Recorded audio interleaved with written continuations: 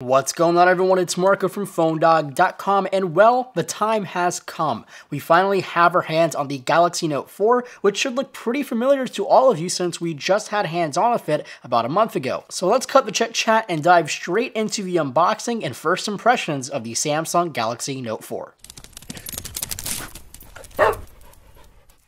Before we get into the unboxing, this packaging and the contents inside of this box will vary from country to country, but this is an international model just to let you know, and what you see here is probably not what you're going to get on every single Galaxy Note 4. And if you do want to get your hands on the Galaxy Note 4 a bit earlier than its October 17th launch here in the States, go check out the good folks over at 28 Mobile who helped supply this Note 4 for our review, and that link will be down in the description below. First things first, the box of the Galaxy Note 4 compared to previous generations is a lot smaller. Funny enough, it's smaller than the Galaxy Alpha box, which is a tiny phone compared to the Note 4. The box looks pretty minimalistic with the Galaxy Note 4 written on the front, and peeking inside the box will reveal the beautiful Galaxy Note 4 sitting in a beautiful looking white color, and we'll just take this guy out and put it to the side, and further inside the box you'll find the manuals and all of your accessories. We do have this huge wall wart for a different country, your USB cable to charge and connect to your computer, a pair of earphones, some extra tips for your stylus, and that's about it. And now back to the Galaxy Note 4. If you recall from my hands-on video, the Galaxy Note 4 has been slightly redesigned. Gone are the plastic sides of the Galaxy Note 4, and now we find a more premium aluminum frame and chamfered metal edges surrounding the entire device. The build quality has increased by a million quadruple times when compared to the Galaxy Note 4 or even its S5 brethren. The metal sides are absolutely beautiful, the chamfered edges make it look fantastic, and the phone has a true solid feel when it sits in the hand.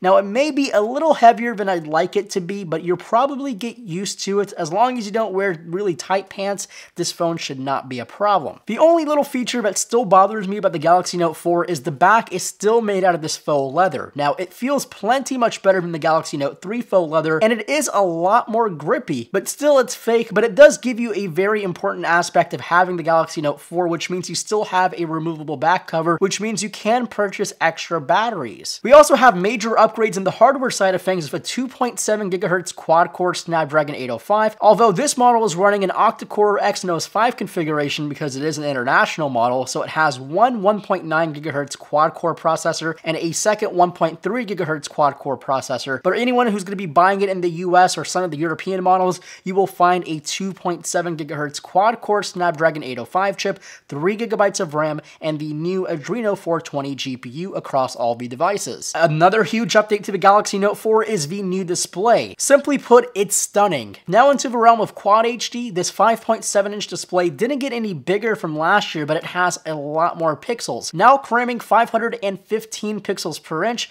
plus this display is really killer, absolutely the best display I've ever seen on any single smartphone. I was stunned at the event looking at it, but now having it at home, it's a really good display. The camera has also been upgraded to a 16 megapixel sensor also found on the Galaxy S5 with the addition of optical image stabilization, which should be a killer combo for the UHD video that the Galaxy S5 shoots.